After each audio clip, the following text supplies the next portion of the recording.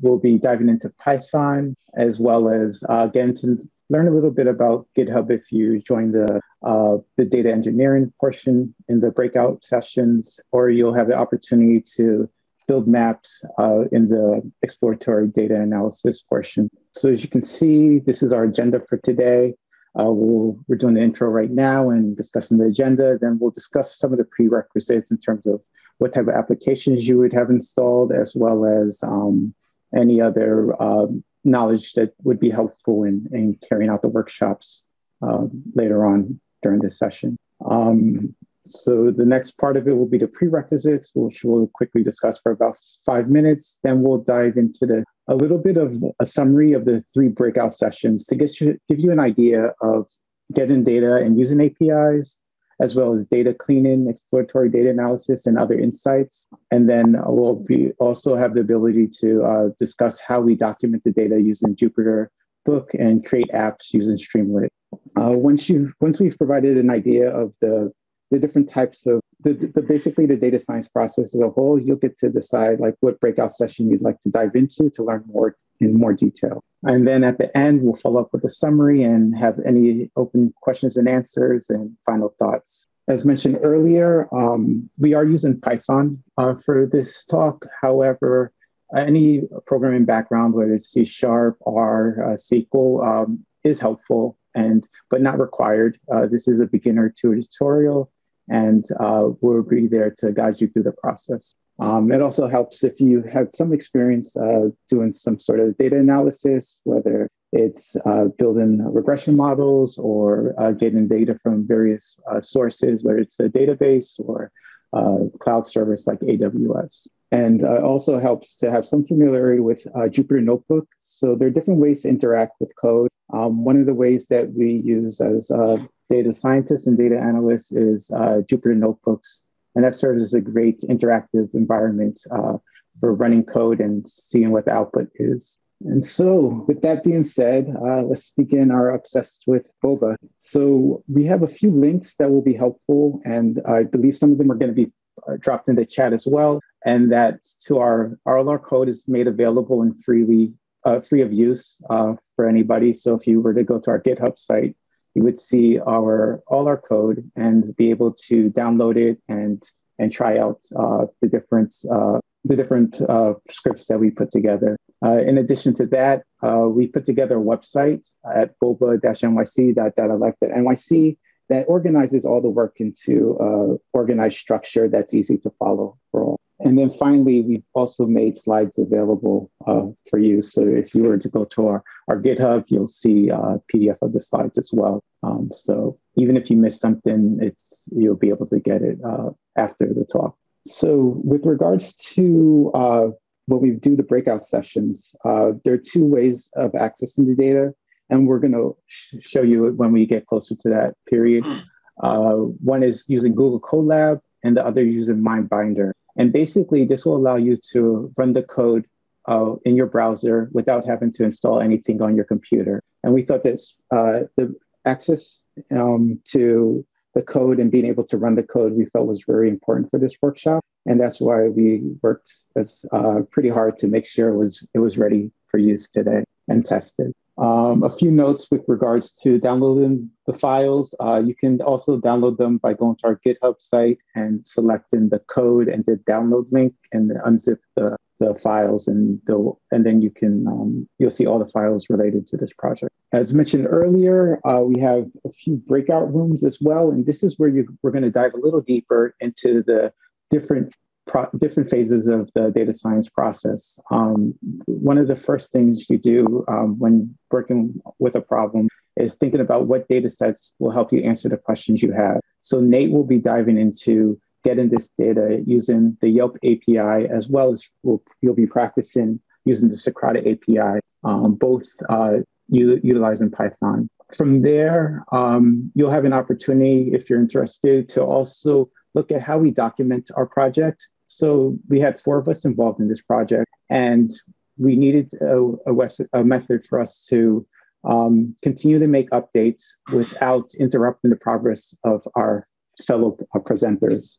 So to do that, we used GitHub, and our process of putting it all together, all our notebooks and all our scripts together, we use Jupyter Book library to do that, and it helped organize, test, and publish our documentation. Also, we built a simple app to see how powerful it is to build apps just using Python without having to know additional code such as HTML, CSS, or various JavaScript libraries or frameworks such as React or Vue. And lastly, if you're a fan of visualizations and maps, then I highly recommend the EDA Maps and Insights that Ho and Mark will be presenting. You'll get to read in data, you'll get to check out the exploratory data analysis in terms of what are the columns and what data types there are, and then some summary statistics as well. Then you'll be able to create some pretty awesome maps. And then finally, we'll dive into the QA and final thoughts. And then at the end, we also, in our GitHub repo, we have our contact information. So you'll be able to reach out to us, whether it's on LinkedIn, GitHub, or Twitter. So I'd like to thank you again for joining us. And I'm going to hand it off to Nate to discuss the getting data using API. Well, thank you, Chidi, and thanks so much. I'm very excited. I've been attending Open Data for a few years, and this is my first time presenting. So, and I'm very excited to be presenting about boba tea because I admit I am a boba obsessed person. I've had to, identify boba tea in my budget and be like, I need to reduce that a little bit. So I love boba, and I'm very excited to be here with everyone today. So thanks so much. So I have some reminders here. So a couple of things I wanted to say first. So this presentation, or this part of the presentation, is about REST APIs. And the purpose of this is use cases for data analysts and data analytics. So that's kind of the perspective that we're going to go over and look at APIs through. And so on that note, why is this important? Why is this useful for a data analyst? Well, there's many reasons, but a couple, use cases. So oftentimes, let's say when we're talking about NYC open data, for example, we have some very large data sets. Folks who are data analysts often encounter huge data sets, and it's not always efficient to download all of the data. Sometimes you want to download, certain pieces of the data, so you don't, crash your computer, and you don't have to wait for 10 minutes every time you run something. This also applies for creating automated reports. Let's say you want to make a dashboard, or you want to create or do some data wrangling, make some visualizations, analyze data, do an EDA. This can be important for creating automation because you don't want to have to, download all the data all the time. And by querying an API, you can create that automated process and it can run smoothly for you. I will say this is a demonstration, so I am going to show my API key. More on that later. Just wanted to say this is not best practice. If you're really building an app or a report, you're going to not want to display your API key, but I am today because this is a demonstration. This is, just a fun project. Okay, great. And so in this quick introduction, I'm going to be talking about the Socrata API. And later in the breakout rooms, we're going to be working with the Yelp Fusion API. And then we'll get to see all the Boba data. But, as a shout out to Open Data and NYC Data Week, we're going to be looking at APIs to introduce it through using the Socrata API. Okay, so great. Thank you. And to get started, so what is an API? Just go over some quick definitions. So, and specifically a REST API. So REST stands for Representational State Transfer Design Pattern. And I guess the important thing about REST APIs is what separates them from a normal website. So, if you go to CNN.com, this is a standard website, and you're going to access that website and you're going to receive content that a viewer can engage with visually, right? REST API is a website that's just for extracting data. So it's a website that you can query with a URL and you can extract whatever data you're querying. So that's the purpose of a REST API. So API stands for Application Programming Interface. And we're going to be looking at the Socrata API. So we're going to also be looking at a really fun data set right now, almost as fun as Boba, or I don't know if we have any dog lovers out there. But we're going to be looking at the NYC dog license data set for our API query, just do a quick demo with that. So the dog license data set here in NYC Open Data And for folks who are familiar with open data, you've seen the opening page for a data set before. So you have a lot of great information. We're not going to do a deep dive into that now, but we have a great table preview. We can also view the data and take a look at the data. We can filter it. There's a lot of great features here on the open data website. But we're going to focus today on querying the API with Python.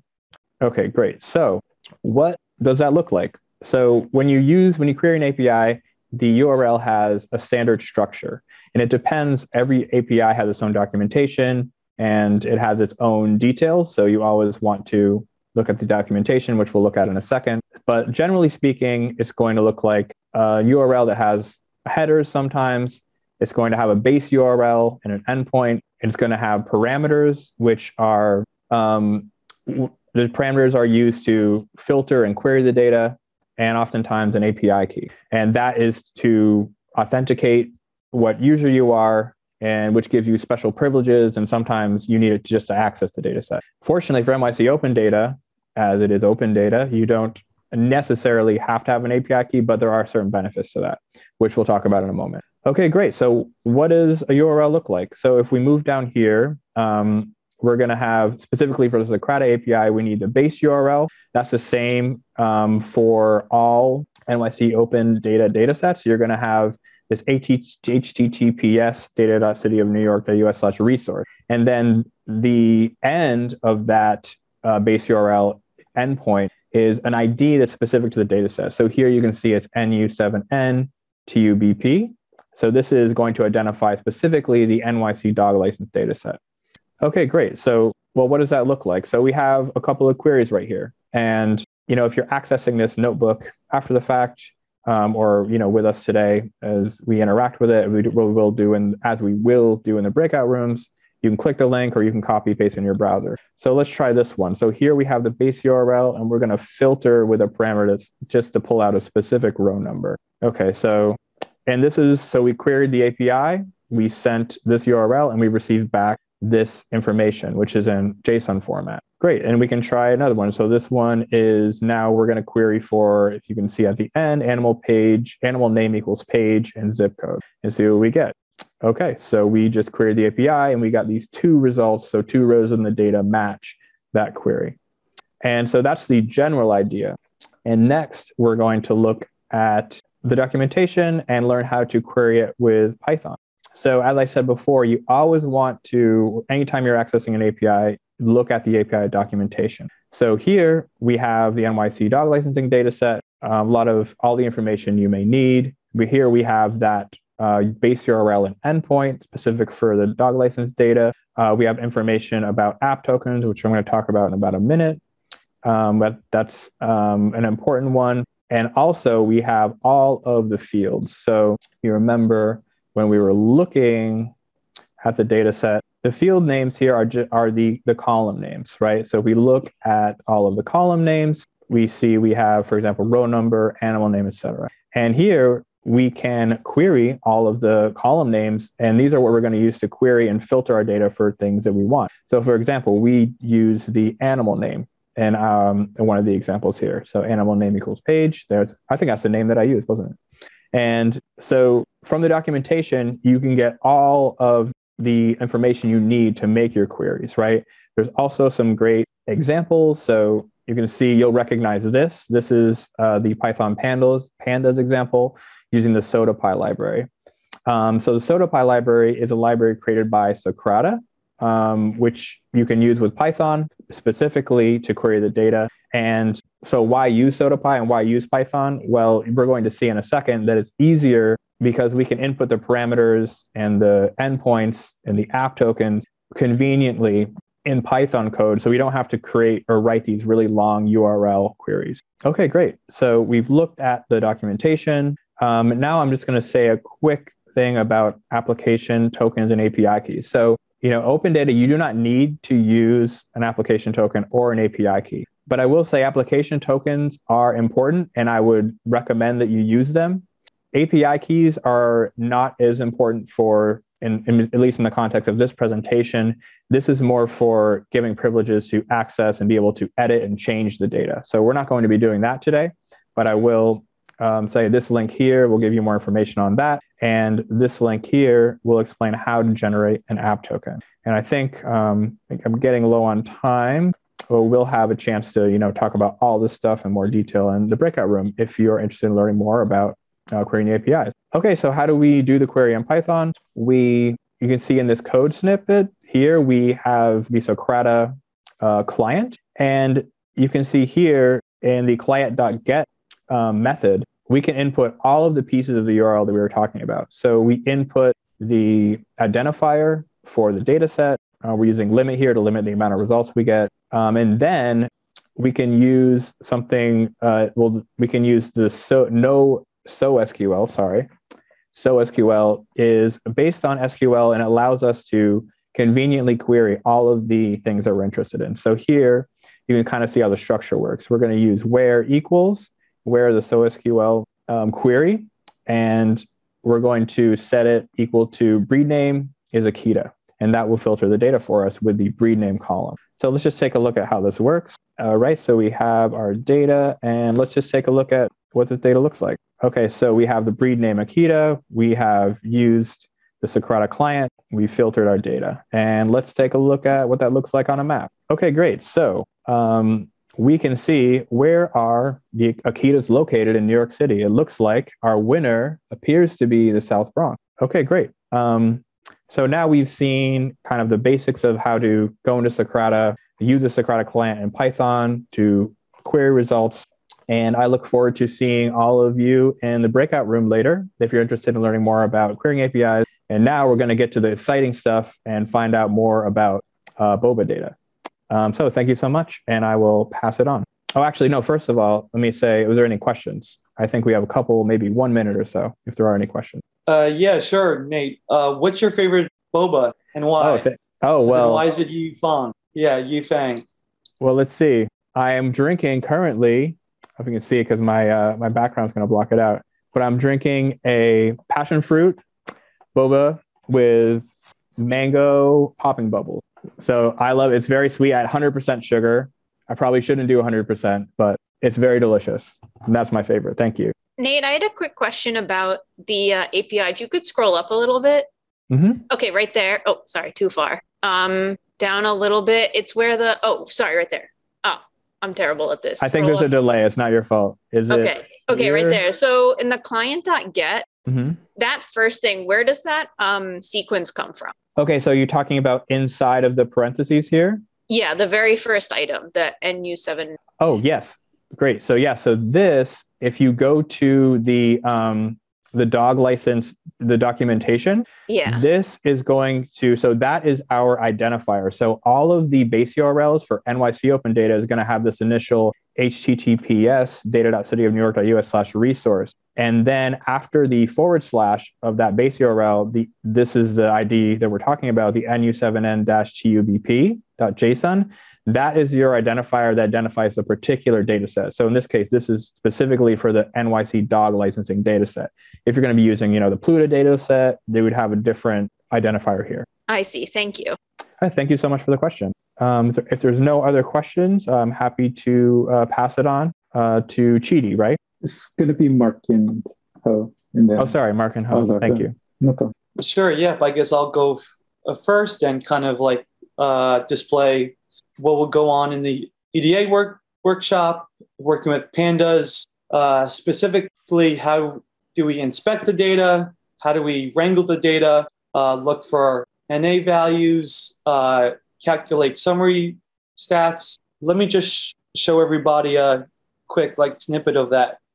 Okay, can everybody see this screen? Everybody can see it perfect. So the workshop that I'll be presenting is T-Book. This is our GitHub page. If folks haven't been here, a quick overview about this GitHub page, some of those sample plots, table of contents, in case folks got in late, some of those Git commands about cloning this project, some more stats, etc. Yelp Fusion API info, the specific data sets that we used in this project, notebooks, Streamlit app demo, etc., etc. Open source applications used. Okay. So I guess briefly, this is the workshop Ho and I will be conducting. It's under Boba Analysis NYC. So here we go. So after we've retrieved all of that information from a given API, in this case, Yelp Fusion Business API, what's after that? What type of questions should we ask when your boss or your supervisor says, hey, there's this new data set, look at it for us and come back with insights and develop questions for us. So we're just going to read in this data, inspect the data with all of these pandas methods, look at its shape, some of the column data types, identify percent null, some basic summary stats or descriptive statistics of what Boba business has the most shops in the 5 boroughs, which is very interesting to me. And then we're just going to follow up with some plots. Okay, so average number. And then I think I'm going to pass it on to my colleague Ho if she wants to give some info about both of our sessions combined. So let me stop sharing. Thanks, Mark. I will share my screen. Okay, so this is some example maps we're going to make in this session. I think sometimes visual, especially map, convey stronger information than just number. So in my session, our session, you're going to be able to do make some maps and trying to see. So we're going to see which neighborhood in NYC is best for boba tea in terms of ratings and counts of boba tea shop. Yeah, and mainly we'll be using pandas, GeoPandas, and Matplot library. So if you are interested in, definitely come to our session. Are there questions for us, Ho and I, about basic Python, pandas, maps? What's our favorite boba shop? I would like to know what your favorite boba shops are. Go first, okay, I think Truden's pretty good. So and also I like melon, winter melon tea and lemon with boba. That's pretty nice. I don't know if anyone tried that before. What's yours, Mark? Oh boy, I have several. I mean, I think I've tried about 30 of them, but I prefer Yifang, and I get classic milk tea with boba, no ice, 30% sugar. It's just I've tried all of the fancy things, taro, this and that, but I just love classic boba milk tea. So, and I think Chidi's going to kind of discuss his workshop as well. Yeah, so my workshop's going to be focused on the data engineering side of things as well as deploying to website, because after all, you put in all this hard work and you want to be able to share what you've worked on with other people. So I will show you a little bit of how we put it all together. So this is the end product. It's the website that we put together based on the Jupyter notebooks that Mark, Ho, and Nate showed you. And so if you were to go to boba-nyc.datalife.nyc, you would see the intro document that walks you through it. And then on the left side, we have different sections based on the data science and data analysis process. And so each person kind of took a role and built out various scripts to put together our data. And then what I ended up doing at the end was kind of bridging it all together. So it was nice because we can make updates pretty close to the time of the presentation, all because we were using a version control system. It's referred to as GitHub, and that's what you see here. And this is where all the code's made available to you. And basically, it's the way of tracking the work we do and tracking changes and merging changes. So for those who aren't familiar with GitHub and version control systems, you can think of it like if you use Google Docs or Microsoft Word and shared a document with other people for work and you turned on track changes. So it provides quite a bit of functionality in terms of being able to see what changes have been made and be able to request merging your document with other users within the group. And one of the valuable aspects of using a system like GitHub is the ability to approve changes that others have made and to track if those changes break any of the other code that you put together. And so we find that to be a very useful system for us. We have the environment file, and that basically has the main packages we use to run our code. We use Python 3.10, Jupyter Book, IP kernel, which is related to Jupyter, pandas for data frames, like if you're familiar with Excel. So it's a similar to that. And then GeoPandas is kind of like related to geospatial analysis and mapping alongside data frames and spreadsheets. In addition to that, Seaborn and Plotly were for data visualizations, and Streamlit is for the app we built. So all the code's available here, and you can, at the bottom, like we said, you can feel free to either, I think one of the best ways, if you notice there was an issue with the code, you can actually click on issues and create an issue request where you click new issue and indicate what the problem is, and then we would get notified and we can look into the issue, as well as you could potentially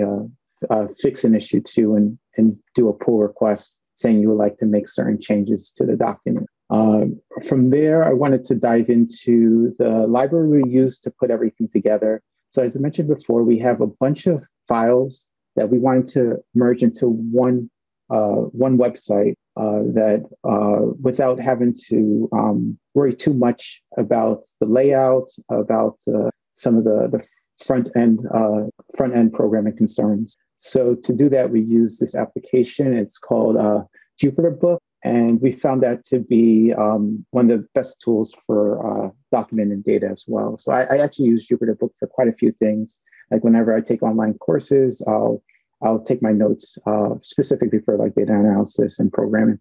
I'll take some notes in Jupyter Books, and they're readily available for me down the road. And they have a great search feature as well. For instance, let's see. So say we were looking for a specific word. Let's try this. So you'll see every place within the website where Manhattan is used. So this is great because that's basically a built-in search feature for you rather than having to navigate the entire site to look for a given topic. In addition to that, it creates the table of contents as well. And we'll dive deeper into that in the breakout sessions. The other thing I wanted to highlight is the app that we put together. It's a work in progress, but one of the things, the library we use to build the app is called Streamlit. It's another great visualization tool, and it allows us to do certain filters. So for instance, on the left side, I'm going to specify, there are multiple like bubble tea shop franchises. So in this case, I set the default to 4 in terms of how many franchises did they have in New York City. So I said they had to have a minimum of 4. But if I increased it to say they had to have a minimum of 15, we noticed that we are down to only 3 Boba shops that have more than 16 stores within New York City, the 5 boroughs. And in addition to that, you see the graph is a dynamic graph. So anytime I change the selection options on the left side, the results are updated automatically, which is great because we were able to do that without too much code. And that's one of the reasons the design choices of us decided to go with Streamlit. Another option is, so we decided to look what neighborhoods have the bowl shops. So you can also select specific neighborhoods and see what bubble shops are in that area, as well as you can check the reviews and the number of reviews and the rating of the reviews. So we created a table for that. So in this example, so right now it lists all the neighborhoods based on the NTAs. What we can do is say we wanted to hide that and then just list the ones we were interested in. So I could put Bayside, and then I could, the drop-down list is also available if you weren't aware of any neighborhoods. So Flatbush, and then we'll put Greenpoint. So then you'll see all the shops in those neighborhoods available for you and automatically. So there are a few things that I may dive into depending on time during breakout sessions, and one is the ability to download the tables as well. I didn't get to build that functionality in for the purpose of this demo, but that's something we can discuss and possibly think of other creative ideas. Another thing that I like is the collapsible sections. So if you come to our website, you stumble upon this Bubble Tea Shop app, and then you're wondering to yourself, okay, I don't know what's actually going on here. So rather than having the info take up the entire screen and made it collapsible, and if someone was interested in find out more details, they can click Show Info, and it would show all the details regarding the product, our team, our location of our application and code, as well as all the libraries used, and other like the data sources and the image of this. So we actually went to VV Bubble Tea and took a picture there. So that's where we got that image.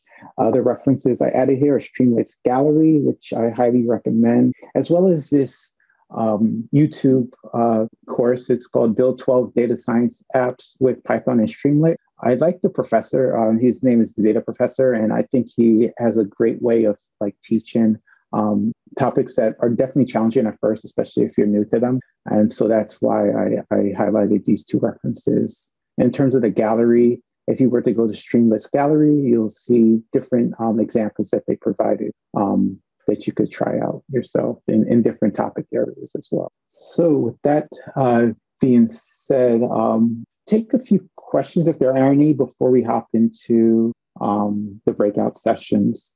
So if someone had any specific question about one of the breakout sessions or had any questions in general, we'd be happy to answer them before diving into the breakout session. I think someone asked whether it was recorded, and yes, it's being recorded. I have a quick question, Chidi. What do you think? I think this is really cool. And what do you think was one of the bigger challenges in designing this website like this? Good question. I think the biggest challenge is for me is, and something I want to do more, add functionalities to, is probably the automation process. So one thing I didn't show is how I upload the files. In an ideal situation, you would want to, hold on 1 second, sorry. In an ideal situation, you would want to automate deployment. So anytime you make changes and push them to our GitHub repo, you would automatically upload those changes. So unfortunately, I didn't get a chance to do that for this repo. So when we had major modifications, I would have to go, this is hosted in Google Cloud Platform. So I would upload the files to the bucket we created. So Boba New York City _bucket for once, so it's Google Cloud Platform. And so I would manually upload the files, but best practice is to use a YAML file and to automate the process of sending the files to, whether it's Google Cloud Platform, whether it's Heroku, whether it's Microsoft Azure, or for those who've used Amazon's AWS. There are a lot of different, I've used DigitalOcean. So in terms of like, I think for me, I tend to go with the tool that has a lot of documentation or easy to follow videos on YouTube. So I would say the next step I would do for myself is like automating some of the changes so they get uploaded to the website. Another thing that was a bit challenging, one last thing that was a bit challenging was for the website. So this is a custom domain, and sometimes configuring pointers to a custom domain can be a bit challenging from the IP, the DNS name servers. But once you figure that out and try to take notes so you don't have to try to figure it out again, then I think that's another part that's always nice to have it custom to your own domain. It's not required when you first start though. As you can see, like, so for instance, these files, like this index file, if I wanted to, if I right click over here, I can say, it should be, copy public URL. And then I can always open up that URL without having, so it's no longer my custom domain, it's one provided by Google. So you could still have the website even if you don't have a custom domain yet. So that's another benefit. But yeah, I would say those probably two: automation of the changes and pointing to a custom domain. Thank you, Chidi. I just love how it's so dynamic and also free. So two really wonderful things. Yeah. So I will, I'm going to open up the breakout rooms, and you can select the one you're interested in joining, and then we'll see you on the other side. Hello, we're back. Yeah, welcome back, everyone. That was fun. Thank you, everyone. Yeah. Does anyone want to chime in on anything that any issues they ran into or anything they liked about going into the breakout sessions? This is something we experimented with this year, and we're hoping to, improve upon in the future. I guess I can bring something up. I think we were kind of pressed for time, but it's super interesting how Ko thinks about spatial data, maps, and what type of insights could be answered visually. And again, I just think that that's super cool, and I've learned a lot from her this year. So yeah, I think just seeing somebody think about spatial data, it's something that I'm getting better at. But so yeah, thanks Ho for that. Thanks, Mark. You are the one that group us all together. I think I would just say I had a lot of fun in the breakout room, and kind of second what Mark was saying. We, open data, we didn't have as much prep time as other years. So, we did a lot of great stuff that we hadn't tried before. So the breakout rooms, kind of an experiment, but I want to thank all of the participants because in all of the questions, we had lots of wonderful questions. And I think it was really something that we're interested in continuing to do using Google Colab and adding interaction to our presentations. I think it was a lot of fun. I thought the breakout rooms were great, especially when there's a lot of different topics that then it gives you a chance to kind of choose, right, what you want to be involved in, especially on a Sunday.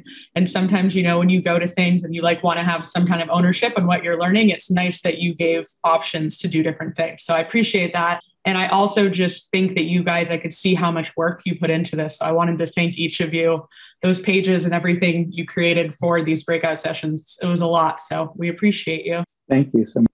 Thank you, Sarah. Are there resources for the breakout rooms, the GitHub links and everything available? Because honestly, I wanted to go to all three, but I've struggled so much with APIs in the past. I picked Nate's. So are there resources for all those three breakout rooms that we can look at? Yeah, I guess I could chime in. We have in the notebooks, but what we can do is probably put a concise list. So we have resource links available in both on the GitHub site, the main page, as well as the website. But we could also put, additional links together and make that available to the group through the GitHub and upload that. Because this is definitely a working project for us. So we'll plan to continue to make updates. Yes, please, everyone, use our stuff. We want you to. Yeah, this is open source. This current project will always be open source, and it's staying that way. So yes, please visit this GitHub page. If folks have questions, if folks have issues, something that we have not created, but you think would add to this, please let us know. But this is for all of us and for the open data community. So for the question about what's the best way to contact us, you can go to our GitHub page, and at the very end of the README, we have link to our LinkedIn GitHub page or Twitter. You can find us there. Another thing I wanted to add is we definitely encourage you, if you have a project idea of your own and you would like to contribute to Open Data Week, certainly consider it. And if you have any questions, we're more than happy to try to assist you as well. This is something that a couple of years ago, Mark, myself, and Nate attended in person. And last year, we were fortunate enough to be able to help Mark in his presentation. And now this year, we're taking a bigger role in terms of contributing. And Mark was able to bring Ho on board. And, the four of us make a really great team together. And it's pretty nice considering we, have different schedules, work at different places, but we're still able to come together and work on something that we're passionate about, which is data. So we highly encourage you to consider giving a talk. It might seem intimidating at first, but it's definitely, I believe all of you could do it as well. You want to close out, Mark? Sure. Yeah. Again, I think that you've said everything, Chitty. I just want to thank everybody and, keep on being curious about data. Get involved in the open source community, learning Python and R or other various programming languages, it like seems harder first. Just stick with it, and it will you will improve. You will get better. Just stick with it, and again, kind of like pursue questions that you're interested in about Boba, about like dogs, about like anything, flooding, climate change. Stay like curious about data. I guess that's my like parting words for this group. Yeah, thank you so much, everyone. This has been such a pleasure. I love NYC Open Data Week, and it's just been such a pleasure working with Marco and Chidi and speaking with all of you today. So thank you so much. Shout out to my sister, Sarah, who came and joined me. What's up, Sarah? A wonderful GIS programmer and photographer. So thank you, everyone. Okay, thanks, guys. Take care. Bye.